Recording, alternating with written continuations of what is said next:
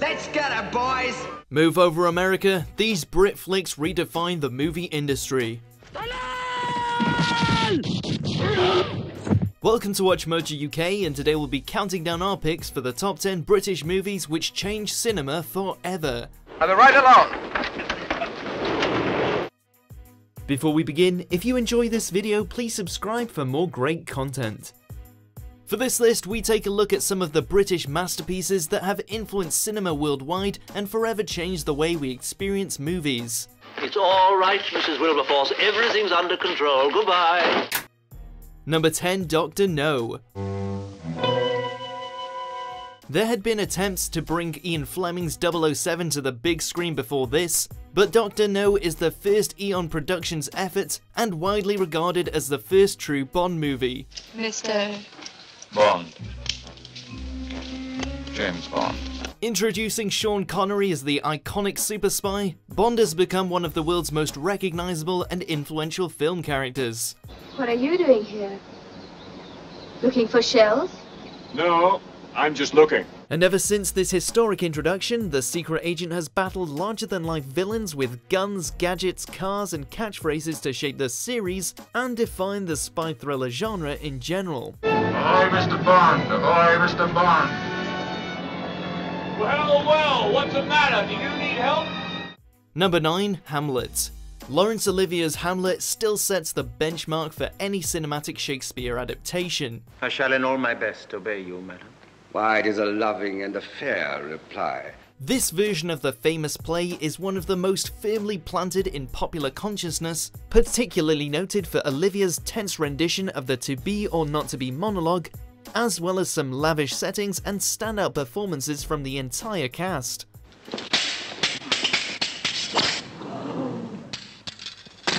The Bard still stands as inspiration for storytellers everywhere, and Olivier was a master at translating the playwright for film. A villain kills my father, and for that I, his sole son, do this same villain send to heaven. Number 8, A Hard Day's Night. The Beatles certainly changed pop music forever, and they impacted film too. Hey, mister, can we have our ball back?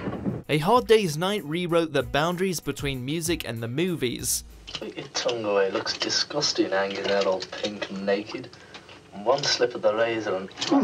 Capturing the Beatles at the height of their fame in a whirlwind of cinematic inventiveness, Richard Lester directs an all-encompassing extravaganza, giving fresh insight on the Fab Four as they travel from Liverpool to a televised gig in London. I now declare this bridge open. Hilarious shenanigans ensue, and the soundtrack's second to none. Can't buy me love. Number 7, The 39 Steps.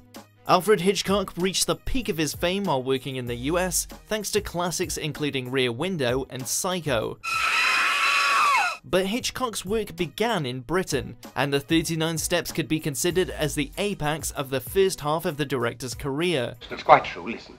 They're spies, foreigners.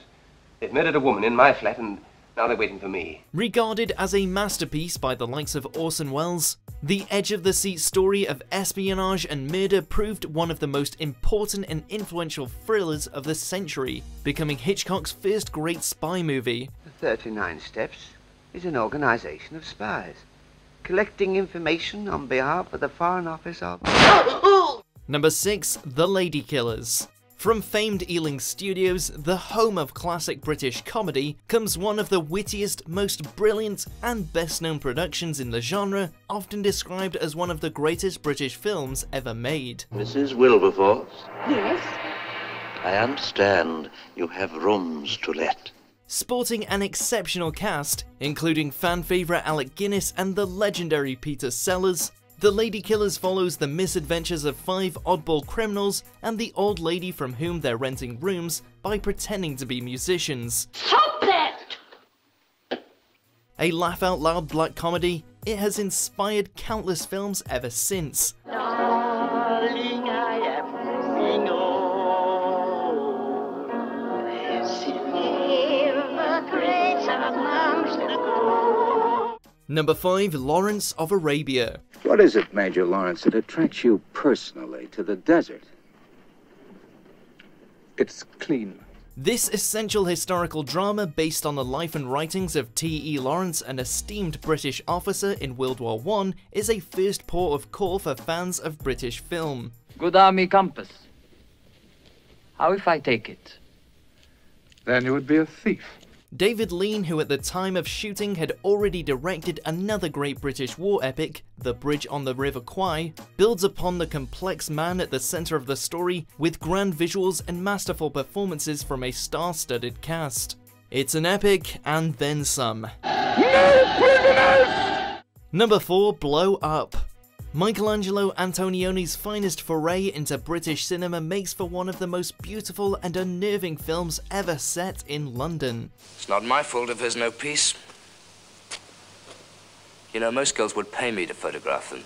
A complex and challenging piece of art, with its explicit depictions of sex and drug use, this film directly contributed to the abolition of the production code in America, a set of moral guidelines for US movies which stood until 1968. Yes!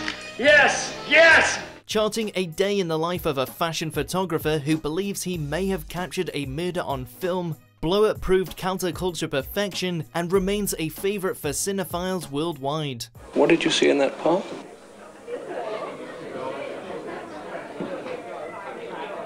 Nothing. Number 3, The Life and Death of Colonel Blimp.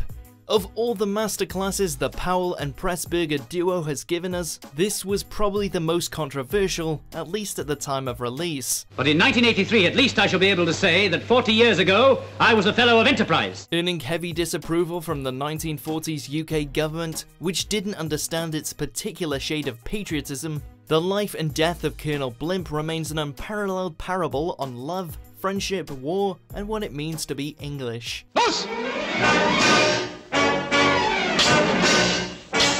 It's probably not as well known as The Red Shoes or Black Narcissus, but Powell and Pressburger ranked it as one of their best. And we wholeheartedly agree. Money lost its value, the price of everything rose, except of human beings. Number 2, A Clockwork Orange. A watershed moment for mainstream cinema, A Clockwork Orange is at its core a very British film. The Durango 95 poured away real horror show. A nice, warm, vibrating feeling all through your gutty woods. True, director Stanley Kubrick was American, but by '71 he was working exclusively in Britain, also going on to make one of the UK's finest period dramas in Barry Lyndon. But Clockwork Orange gives a grotesque and unique focus to violence, freedom and control, which, though it was banned for decades, brought a brand new emphasis and direction to film. A wide-ranging rule breaker, it forced international conversations on censorship and the relationship between crime, psychology and the media. I've taught you much, my little droogies. Now tell me what you had in mind, Georgie boy. Number 1, The Third Man. What's the purpose of your visitor? A friend of mine offered me a job here. Universally recognised as a definitive film in its genre, The Third Man is the epitome of film noir. Honest, sensible, sober, harmless Holly Martins. Holly. What a silly name. Written by Graham Greene, one of the most English authors of the 20th century, and directed by Carol Reed, it stars Orson Welles in one of his most memorable and menacing performances. In Switzerland, they had brotherly love. They had 500 years of democracy and peace, and what did that produce? The cuckoo clock. Set in post-World War II Vienna, The Third Man sports an expressionist black and white look which would go on to inspire generations of film noir cinematographers, as well as countless contemporary classics. He's the man I told you was missing. Next time we'll have a foolproof coffin. Do you agree with our picks? Check out these other great clips from WatchMojo UK and subscribe for more great content.